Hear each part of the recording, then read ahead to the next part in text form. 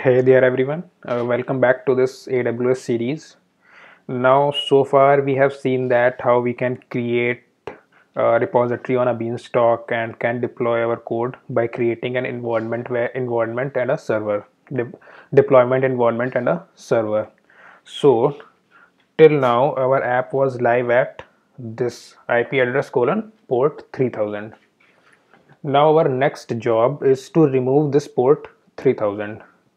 So from here onwards, we are going to look at the concept of load balancing. We are going to balance a load on this port 3000. So there are two concepts. One is load balancing and second is target groups. So before we create one load balancer, we have to create one target group. So just quickly navigate to target groups.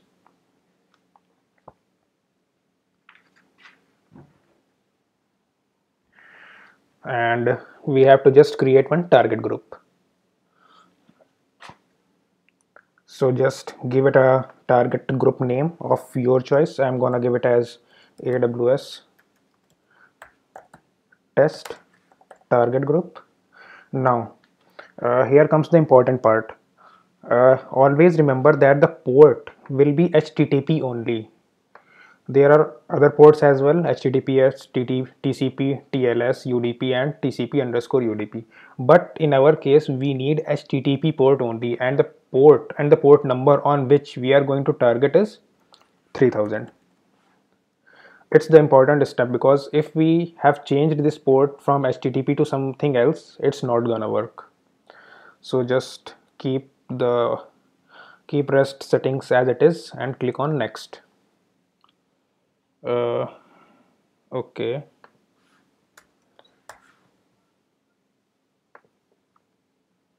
so after creating one target group, we have to register our instance for which we have created one target group. So in this case, we have created a target group for this instance, AWS test. So just uh, we have added this. Now what we have to do is just create a target group. We have noticed that you have some selections not including as pending. Okay, so basically this step was missing. We have to click on this include as pending below, and now just create the target group.